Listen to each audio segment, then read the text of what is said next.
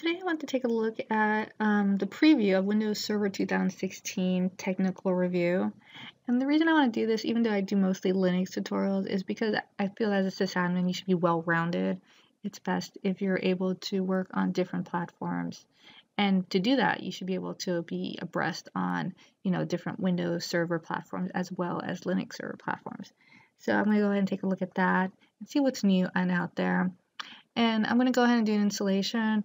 So first of all, we go to the Microsoft website. I'll have a link in the notes below on the website to go to download the free technical review of Windows Server 2016.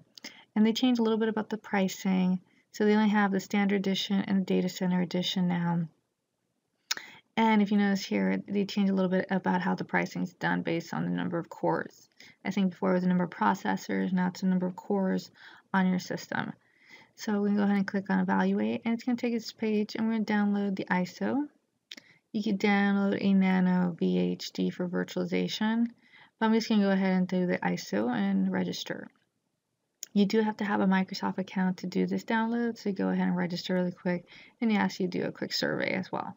So once you do that, the ISO will take a little while to download. It is a pretty big download, and it's going to ask you what language, of course.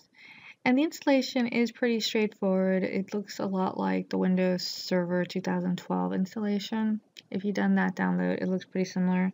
So let's go ahead and take a look at that. And some of the new features for Windows Server 2016 include improvement with virtualization performance and time synchronization, as well as some Active Directory security. And it comes now with a malware protection built in, so they install Windows Defender in Windows Server 2016. So it comes with pre-built malware protection.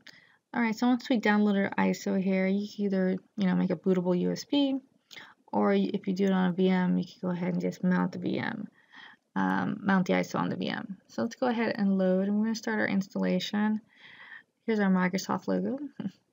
And it's pretty quick installation, so it pretty much asks for your language and keyboard type and hit next, then click install. If you're doing a repair, you click repair there, and you can go ahead and bring up a command line to do any sort of repair or system recovery.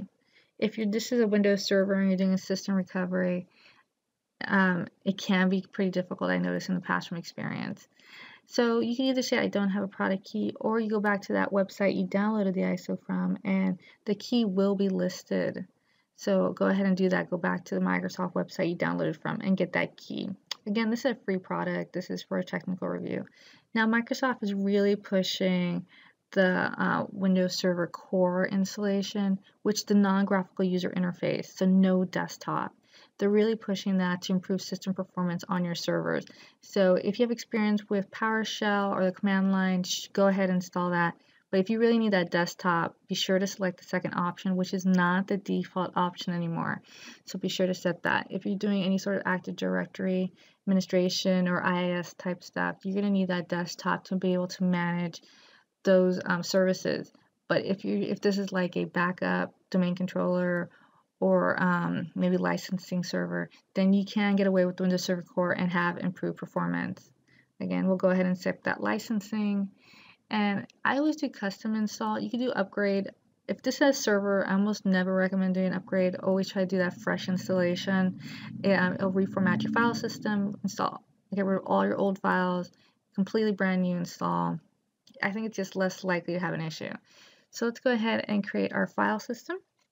It's going to create two files, system reserve that has system OS files on there, and then your C drive, essentially what's going to be your C drive is the second one created. So be sure to have both file systems created, and then it's going to start the installation. Again, it's relatively fast install. If you're new to Windows Server, what's commonly used now is Windows Server 2012. 2008 is still out there. 2003 is end of life. So if you're doing a brand new server install, try to go with Windows Server 2012. And I would practice on here. And if you're going to be in IT for a while, definitely go ahead and make sure you test out this 2016 installation before you actually put in production with your current infrastructure. So you go ahead and download it like I'm doing right now and testing it out. So again, they did make a number of improvements here. A lot of it was security, virtualization, system management. So I'll go ahead and list some of them in the notes below, but I'm just going to go ahead and take a look at the infrastructure, the desktop, as well as how it would work in my infrastructure if I was able to deploy it tomorrow. So you kind of want to make sure that it will not cause any issues with the current IT infrastructure in your data center. Once it's done installing, the system will go ahead and restart. On restart, it will prompt you for your admin password, username as administrator, and then go ahead and type in your password. It does have a complexity requirement, so include like an uppercase, lowercase, and a number, and a special character in there. Make sure it's sufficiently long. Once you select an appropriate password, go ahead and finish, and we're going to use this login username and password to log into our new Windows Server install. Now let's go ahead and log into our system. So you'll see the time very similar to a Windows 10 desktop.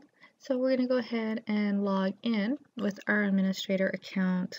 Some best practices recommend changing the administrator username to a non-standard username such as administrator for security purposes.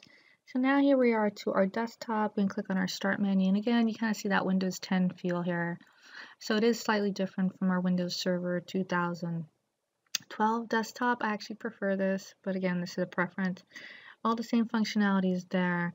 So it has the basic install, it has the system manager, administrative tools, and your PowerShell and DOS command shell, and all the regular utilities commonly found on Windows Server. So that as far hasn't changed. You would find Windows Defender on here now, so you got some built-in malware, which is pretty good if you're actually installing this on a live network. So you want to make sure it's secure right away. So if we bring up Server Manager, we can kind of take a quick look at that, and I found that it looks pretty similar to Windows Server 2012, so you have previous experience using Server Manager. Great tool for managing not only your system, but other systems on your network as well. So you get your local server preview and settings. You can install roles and features through here, pretty much the standard steps you could have done before. So this is my quick review of Windows Server 2016, Technical Review 5. So I'm probably going to do a review on Server Manager soon and different things you could do with Server Manager. So come back for that. Otherwise, thanks for watching, guys, and I'll see you guys next time.